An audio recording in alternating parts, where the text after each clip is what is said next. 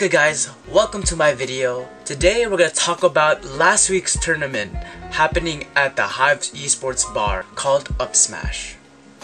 So what's Up Smash? So pretty much, well, it's a monthly tournament that happens around Midtown Toronto. It's a really good quality tournament with really good production. The stream is awesome. You get to play a look at top players around Toronto because it's located in the heart of the city. So one thing that's really notable about this event was that it had GG Landon, HS, and many other people that joined in the group.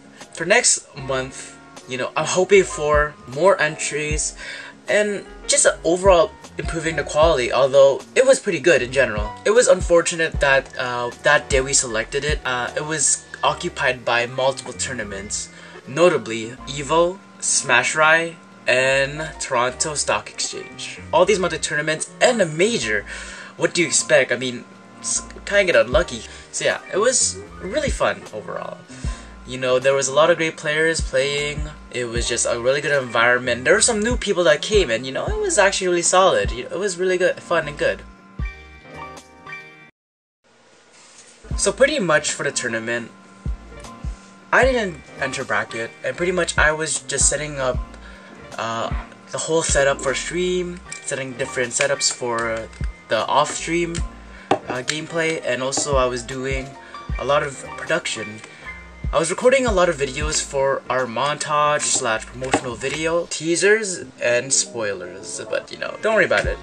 You'll see in the next Up Smash. But yeah, just a little NT bit teaser.